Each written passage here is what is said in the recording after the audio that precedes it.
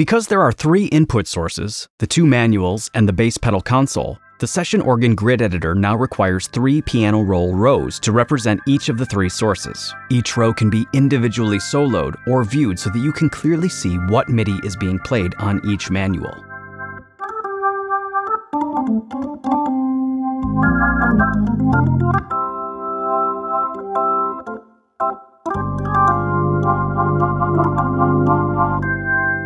Each manual is also linked to its own MIDI channel, so EZkeys now works with multi-channel MIDI. This MIDI can be recorded into a specific channel, or it can be exported from EZkeys 2 with a specific MIDI channel selected.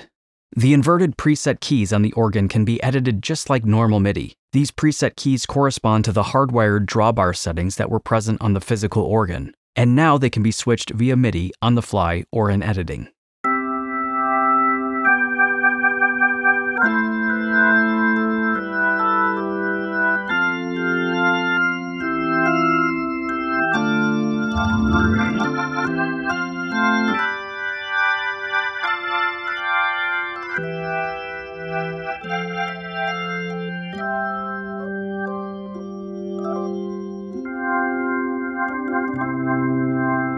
Below the piano roll, the rotary speed control can be edited so that you can change the speed of the rotary speaker in the organ MIDI or in your own MIDI.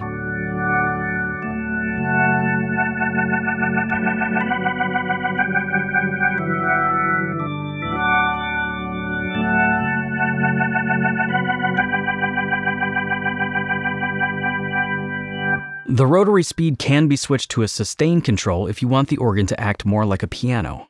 In the Values Editor, expression for the dynamics control is the default view, as tone wheel organs are not velocity sensitive. Therefore, their dynamics are altered with this control. If you're using the included MIDI, dynamics data will already be recorded. If you're using your own MIDI, you can record this dynamics data with an expression pedal or draw it in after the fact.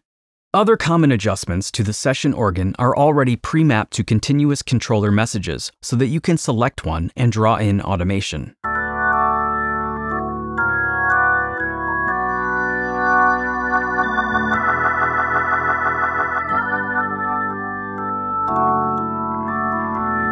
Take a look at the next video to learn all about using the Session Organ EKX with a MIDI controller.